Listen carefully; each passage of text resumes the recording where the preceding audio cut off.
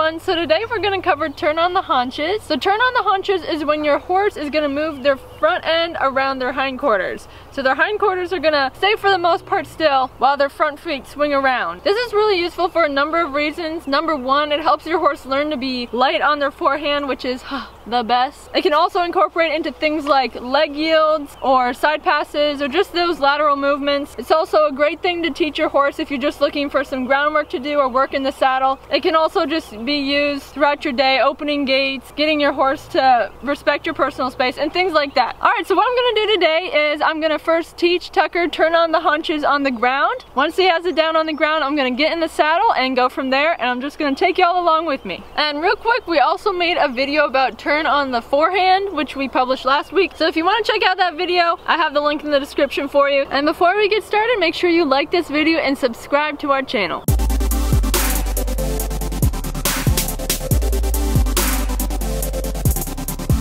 So my goal today with turn on the haunches is to get my horse to pivot on its hind end. And the way they're going to do this is by moving their shoulders over and around. To do this, they're going to have to step one foot in front of the other with their front legs. So the first thing I'm going to start working on when it comes to turn on the haunches is just getting my horse to move their shoulders over. The great thing about teaching this on the ground is that it correlates to teaching your horse to respect your personal space. So what I'm going to do this is I'm just going to use my body and my space to encourage him to move his shoulders away from me. So a simple and easy way I start doing this with any horse really, whether I'm teaching my personal space or I'm teaching turn on the haunches, is I bring my hand up to their eye, and my hand is just going to act like a wall. And what I can do is I can make a pushing motion with my hand to encourage my horse to move away from me. And in turn, they're just going to naturally move their shoulders over and cross one foot in front of the other. So I'm going to put my hand up to his eye, make a pushing motion, but then I'm also going to step my body towards him to encourage him to move away. So you see how he turns his neck and he immediately steps his legs over. I'll do it again for you guys.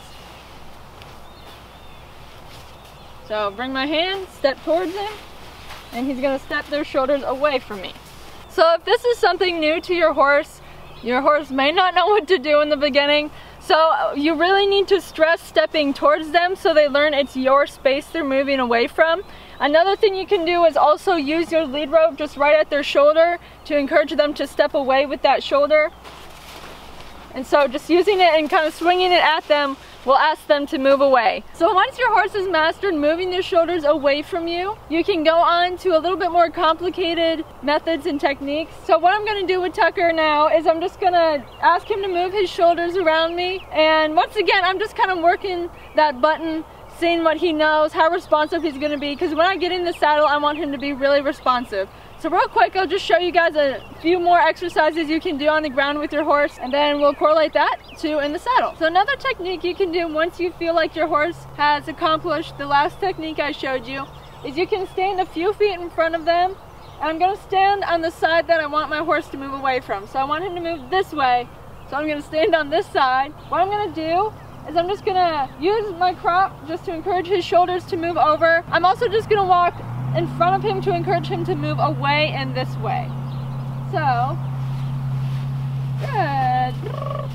And you can see that his shoulders move over when I do that, so I'll do it this way. Good boy.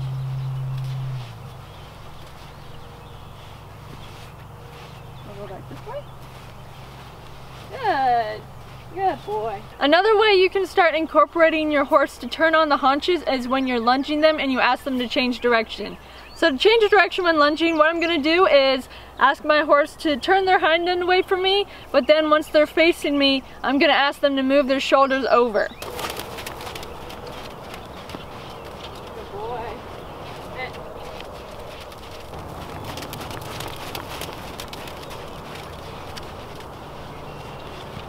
Good boy, trot.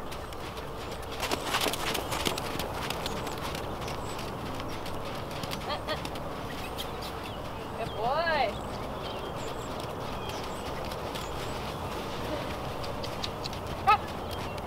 So one last thing you can do on the ground with your horse when it comes to turn on the haunches is use your fence line to encourage them to take a few steps with their shoulders. So as y'all can see, I'm on my fence line here, and what I'm going to do is I'm just going to use the same cue I've been using to get him to move his shoulders, to move away from me and along the fence, so he has to take a few steps with his shoulders and keep his hind end still. Good boy. And so you can just work on completely changing your horse's direction back and forth with this exercise. So I'll do it the other way.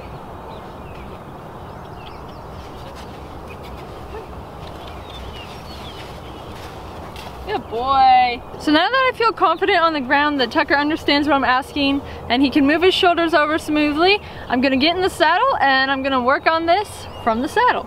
So once I'm on my horse, I'm gonna come back to my fence line, and what I'm gonna do is ask my horse just to move their shoulders about one step, and that's all I want.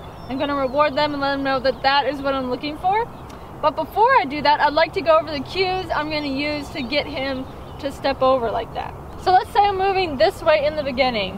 So on the side I'm moving away from, I'm just gonna hold my rein, and I just want to pressure to encourage him to move away.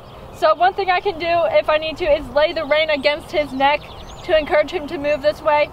And then with my leg, I'm just gonna use it right at my girth, and I'm just gonna squeeze with my heel right behind his elbow to ask him to step his shoulders over. So on the side I wanna move towards, what I'm gonna do with my rein is I'm just gonna open my rein like this to encourage my horse to move into that spot. And then I'm just gonna do the same thing with my hip.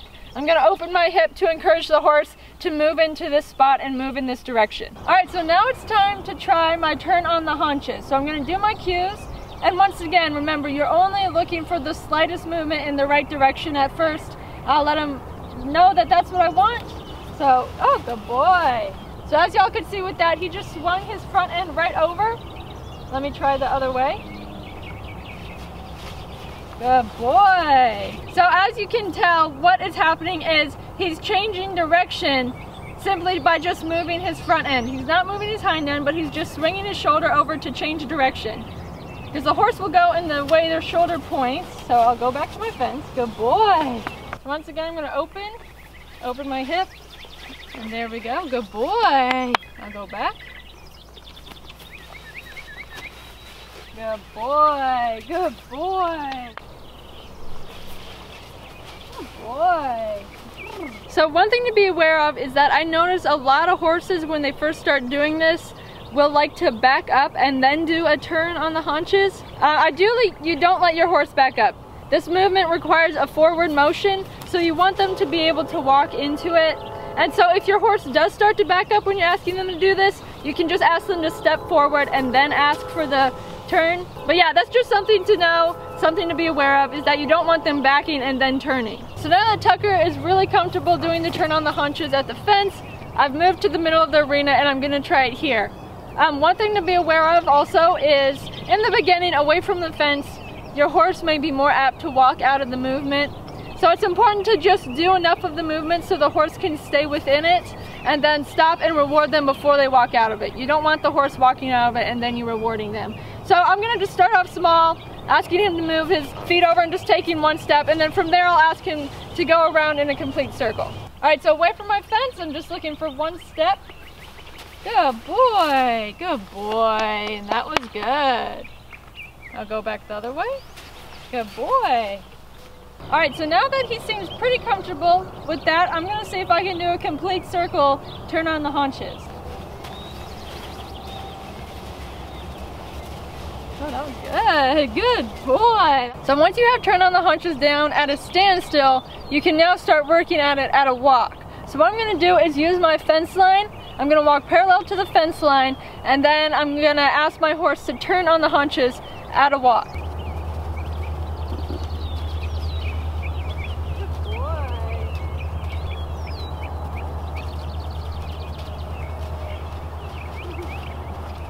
Be sure to check out that other video we have published the week before, turn on the forehand, and that'll explain how you can teach your horse to turn on the forehand. Alright guys, I hope you found this video helpful. Comment down below any video ideas you have for us or anything you'd like us to explain or that you'd like to see. And make sure you like this video and subscribe to our channel for more weekly horse videos.